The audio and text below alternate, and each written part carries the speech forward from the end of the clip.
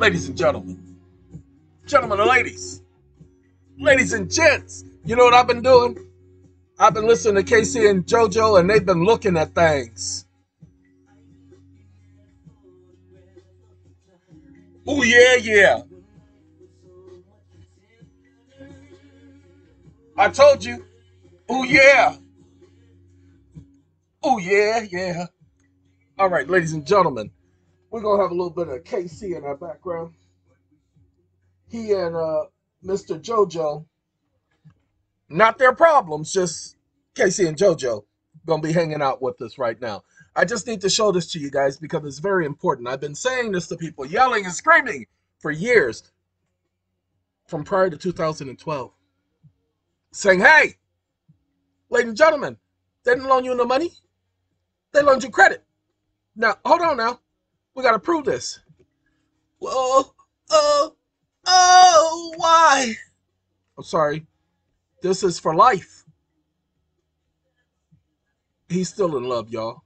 Oh, yeah. Give me 1 second. Let me make this larger because we need you guys to be able to see what we're talking about.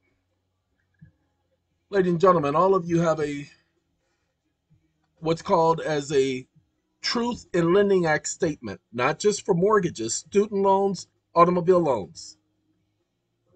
It is a requirement because they're loaning you credit.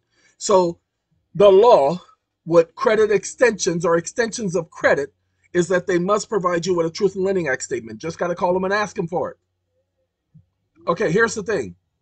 The cost of your credit, yeah, this is your credit. It's not theirs. The cost of your credit as a yearly rate. Pay attention. The dollar amount of the credit will cost you. Dollar amount the credit will cost you. Oh, pay attention. The amount of credit provided to you or on your behalf. Excuse me? How are you going to give somebody credit on my behalf? Huh? Why are you giving them my credit and then telling them it's from me? Pay attention. Ladies and gentlemen, what did the bank give? Where's the Truth in Lending Act shows all of the finances associated. So what did the bank give you? Absolutely nothing of value. There's no value associated with the credit. There's no valuation for the credit. So hold on, let me make sure y'all understand. Got to tell you, I've been talking with this stupid thing back and forth to get it to understand what I'm asking because it wanted to give me the party line, and I don't like party lines. Okay, I usually hang up the phone if I'm, got that party line thing going on. I don't like party lines. So let me go ahead and point it out to y'all. Hey, KC, Joe, give me a second. You're down with me for life. You're down with me for life. Oh, yeah. Anyway, sorry about that. All right. Wells Fargo Bank versus Beck. Hey, what up, Beck? I knew a Beck. Anyway, this case involved a challenge to Wells Fargo's use of the non-judicial foreclosure process. What's the non-judicial foreclosure process? Oh, I thought you would never ask. Oh, snap. Hey, the non-judicial foreclosure act is when they put you through court. They send you them no notice, we're going to sell your property, you in default, and then you go to court after they sell your property and you get kicked out. That's a non-judicial foreclosure process when they just do paperwork. Ain't no trial, no nothing, and the only trial you get is, did you pay? No, I didn't pay. All right, get out. That's the only trial you get. That's called the non-judicial foreclosure process. Ladies and gentlemen, they can't do the non-judicial foreclosure process on you. Why can't they? Hold on, pay attention. The court held that the mere existence of a defaulted loan does not automatically satisfy the substantial risk of loss. Remember that. Those are your best friends right there. Substantial risk of financial loss. You want to hold on to that phrase. Requirement. Because it's a requirement that the bank demonstrate that they are at a substantial risk of financial loss. Where was the funding? If the loan funded, where did the funds come from? You loaned me credit. How could you fund credit? Ladies and gentlemen, you can't fund credit. Credit is not funds. Okay, pay attention. The court emphasized the need for evidence that the lender's actual financial hardship due to the default, beyond just the technical existence of a debt. You see how they said technical existence of a debt? Because there is no debt. This is what we're doing for y'all people. And I'm giving this to all the rest of you so that you can have this information, so that you can have this. If there's a fight. Anyway, hold on now. Madden. Hey, John, what up, boy? John Madden versus JP Morgan Chase. No, that's not John Madden, okay? All right. He was deceased by then. No, he wasn't. Yes, he was. Anyway, this case similarly challenged the use of the non-judicial foreclosure process by Chase Bank. The court found that the bank's reliance on the borrower's default as the sole evidence of financial risk was insufficient. That's not enough. You can't just say they're in default. They have to do better than say they're at default. They have to be able to prove that they're at a financial risk. Financial loss, significant. Not just any financial loss, a significant, substantial, significant, was insufficient. They need significant demonstration. The court emphasized that the lender must demonstrate a specific financial hardship caused by the default, not just the fact that the default itself. Ladies and gentlemen, that's why you got to challenge. You got to challenge. You got to challenge. You got to challenge. You got to challenge the debt. Challenge the debt. Challenge the debt. Challenge the debt. Aquin Loan Servicing LLC versus Johnson and Johnson and Johnson and Johnson and Johnson and Johnson. It's a big family of Johnsons. This case involved a challenge to Aquin's use of the non-judicial foreclosure process. The court held that the lender's reliance on the general statistical data about the loan default is insufficient to establish general statistical data. Just a piece of paper with some numbers on it is insufficient to establish a substantial risk of financial loss in a specific case. The court emphasized the need of evidence specific to the borrower and the loan in question. Now, hold on, pay attention. A financial statement placed on the record is not evidence. It doesn't even comport to the rules of evidence. That's what I said, comport. Comport. Anyway, ladies and gentlemen, that financial statement is not evidence. That's why you have the right, when you go to trial, saying, I need to see evidence of the debt. I don't know of any debt. That loan is paid off. You have any proof? No, I don't want to have proof. Y'all need to prove that it ain't paid off. I don't need to prove that it is. Y'all are bringing forth the presumption. So prove your case. Mother, you're going to sit up here and ask me for proof. Y'all better sit up here and provide y'all own proof. Who do you think I am? See, y'all are not doing stuff like that. Y'all are not making them prove that you owe a debt. Just showing up in court, even in bankruptcy court, you guys are arguing the wrong things. Make them prove they are a creditor. Make them prove that loan is still outstanding. Knock me out. Anyway, okay? Ladies and gentlemen, hold on now. I took it over to Perplexity. Watch, see all that right there? Watch this.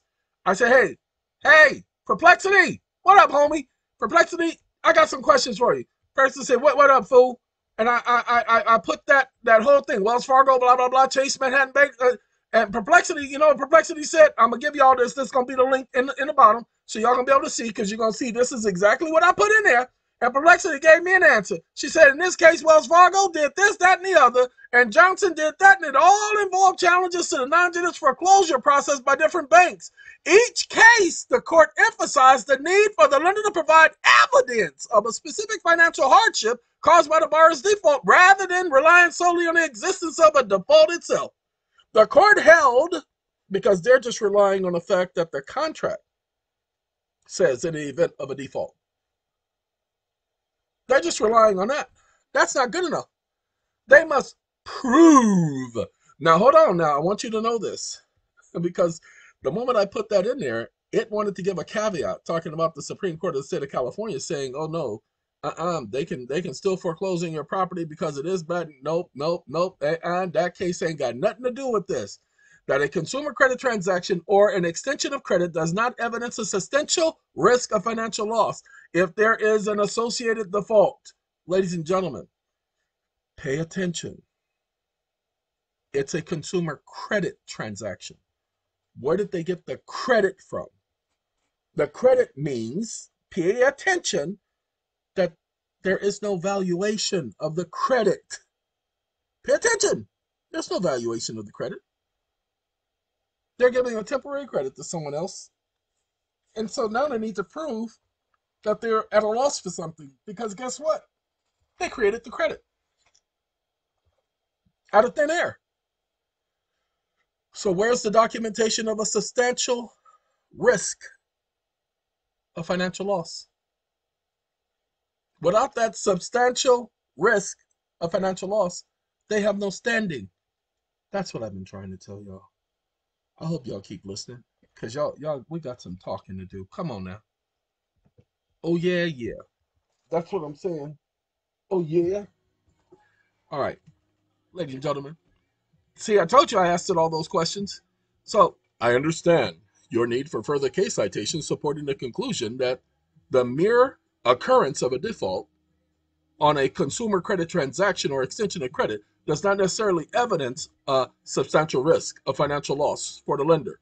In the context of the non-judicial foreclosure, while the 3 initial cases provided strong arguments, let's explore additional legal precedents. Yeah! Sorry. Y'all know what I do when music is playing. That's Casey and JoJo, okay? They're talking about for life, okay?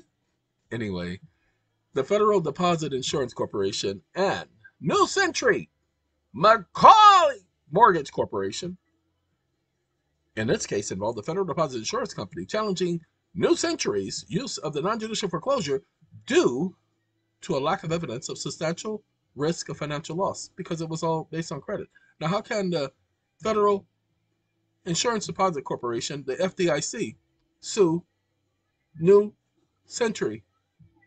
How can they sue this mortgage company? What's the FDIC mortgaging something for? Because the FDIC is a private corporation, people. They're not government. They're an insurance company. Okay, see? Insurance corporation. They're an insurance company. Lord have mercy. The court emphasized that relying solely on a substantial data or generic claim of financial hardship is insufficient. They required the lender to demonstrate a specific individualized evidence of financial harm. Evidence, ladies and gentlemen, that means you have a right to challenge the evidence. You have a right to contest the evidence. That's what you want. Now, this is Freeman versus Citibank. Hey, what up, Freeman? Man, I heard that you were in prison. Oh, you ain't no more? Oh, okay. Yeah, the name. Okay, no problem. The case raised similar concerns as the Citibank case used to the non-judicial foreclosure. The court again stressed the need for specific evidence that the lender's financial harm beyond the generic knowledge of a potential loss for loan defaults. They highlight the importance of considering factors of the collateral value, potential for loan recovery, and the borrower's financial circumstances. Now, hold on now. That's not the law. The law is they must prove that they're at a loss. Hold on. Bank of America versus Jones. Man, I met that fool. Anyway, this case challenged Bank of America's use of non-judicial foreclosure on similar grounds. The court reiterated the requirement that the lenders demonstrate a financial harm linked to the individual default, not just rely on broad claims of potential losses. They considered factors like the borrower's ability to negotiate repayment plan or sell the property to mitigate the lender's potential loss. Wells Fargo Home Mortgage versus, this is bankruptcy court, Enri. This bankruptcy case also addressed the substantial risk requirement of non-judicial foreclosure. The court reaffirmed the need for specific evidence financial harm to the lender by the particular defaulter as opposed to a generic association. Now, what I'm about to do, y'all, hold on now. We got to get that right there. Uh-oh, it ain't going to let me. Let's do it again. I'm trying to highlight. It ain't letting me highlight, y'all. So let me tell you what I'm about to do. Is it real? The feelings that I feel. Now, hold on now. Give me 1 second. Copy. And I take it over to perplexity.ai. Because eventually they're going to link the two together. Because Perplexity is, ChatGPT. And And I'm not saving no history here either. Perplexity is ChatGPT and Bard is Google. And so that's the problem. They don't like each other. And so I get to use them against each other.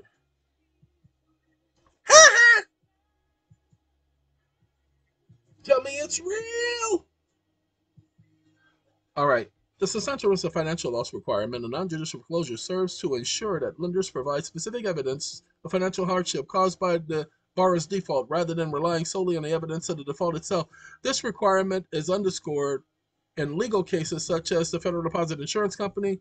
The court in these cases emphasized the need for the lender to demonstrate a specific individualized evidence of financial harm due to the particular default rather than relying on statistical data and genetic claims of the financial hardship. They also highlighted the importance of considering factors of the collateral value, the potential loan recovery, and a borrower's financial circumstances when asserting the risk of financial loss.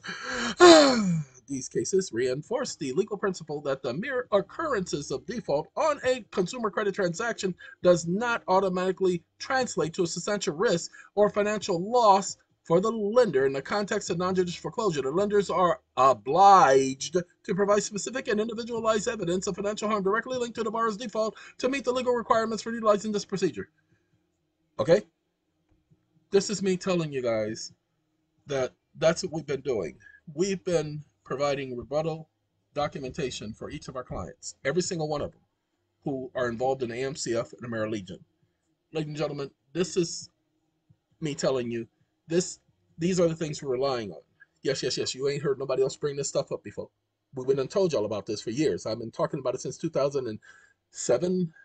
Okay, I've already known for most of my life that there was no such thing as money. There is no money, ladies and gentlemen. If you believe in money, then you are a fool. Excuse me, you're an idiot. a moron. Excuse me. Why? Pay attention to the so-called Constitution. The states may coin nothing but gold or silver as money. There is no such thing as money. There's no such thing as money. They coin it as money. There's no such thing as money, people. Never was. Look at the dollar bill. It tells you this note is legal, tender, good for the payment of all debts, both public and private. It's only utilized for paying debts. That's not money. You can purchase things with money. In our current debt society, our debt-driven society, you've heard these phrases before. Okay, in our current debt-driven society, you cannot purchase anything with money because money doesn't exist. Gold and silver are not money. They are coined as money, but they are not money. So when you finally come to grips with the fact that there's no money, then you'll realize that you're not in debt. When you come to grip with the fact that you're not in debt, then you'll see the whole world completely different. Then you'll start discharging stuff properly. But until you realize that, you're going to be stuck in the muck. Oh, Mama, look what he just said. He said muck. What's wrong with muck? Man, I saw muck the other day, and muck got on my nerves. Yeah, that was muck. Oh, what the muck? You see what I'm saying? All right, look, hey, I got to go. Y'all can tell I'm tired, but I still got work to do, okay? We are trying to communicate this to our clients. So I'm doing the video plus doing the communication, and we're going to take care of that thing, all right? Got to go take care of some things. Arrivederci.